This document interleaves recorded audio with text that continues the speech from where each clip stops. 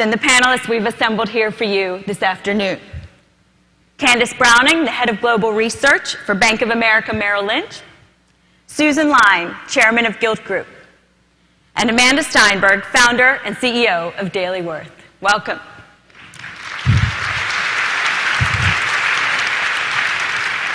Well, Amanda will talk about a young woman entrepreneur, right? And you've been known as a serial entrepreneur. You have said that financial services, all this talk about money, is a conversation that goes on largely among men. And, you know, women are sort of slowly elbowing their way into the conversation, but I wonder, have women chosen not to be at the table, or has the financial services sector just sort of not known how to talk to them? And with DailyWorth, how are you trying to change that?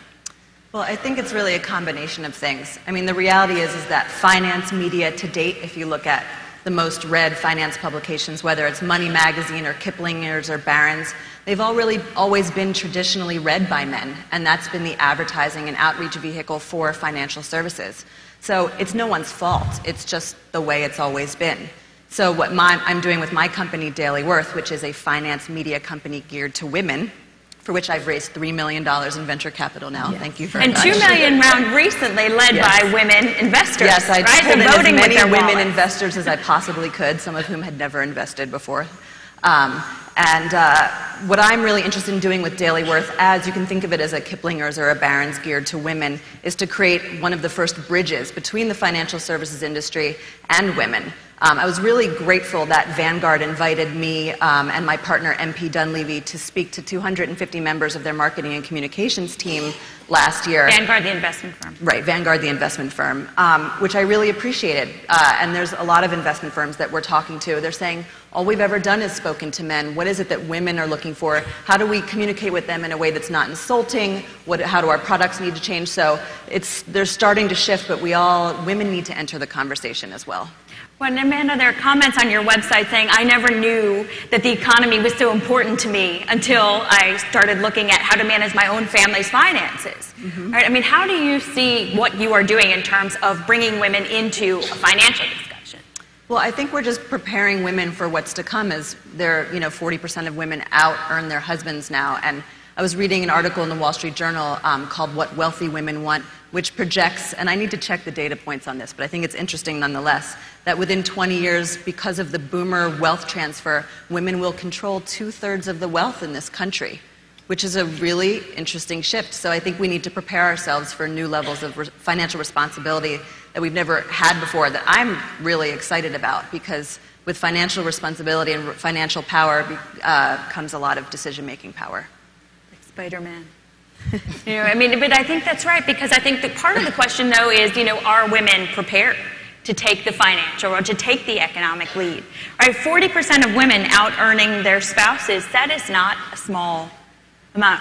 Yes, with my boyfriend recently, when we go out to dinner, they always hand him the check, and he says to them, wrong economy, and hands it to me. You think about the women you're employing who are then educating other women about how to control their own money. Well, I'm trying to reinvent the paradigm.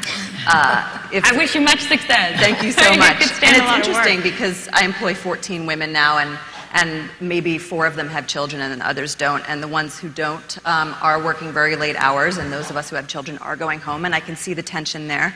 But I'm trying to create an environment where, if there is a sick child, we say, go take care of that sick child. I know that you'll make up for it on the weekend. We're building a results-based culture. And one of my new sales directors asked permission to go to her child's play last week. And when I said, of course, I insist that you go, she turned to me in tears and said, wow, I could have never done that in the last 15 years of my career. I had to basically hide that I was a mother.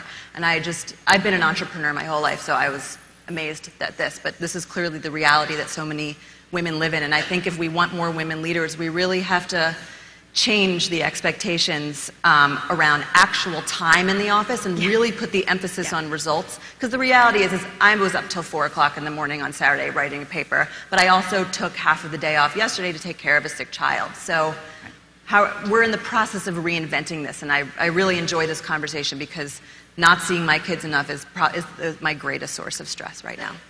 Well, right, because we have to rethink the way we think about it so that it's not soft to do that, but it's smart business because you get the most out of the people who you work with and for. I hope that 5 years from now, more women are thinking about their own investment strategies. And right now, we're talking so much about women's advancement in their careers. With that comes new earning power. And it's not just as interesting to me to talk about that earning power, to say, what are you doing with that earning power, and are you using that to build your own assets and to build your own net worth? So I hope that 5 years from now, we're getting a little more nuanced in our own investment strategies. Great. Well, thank you, all of you, for being here for an incredible discussion. And I want to give you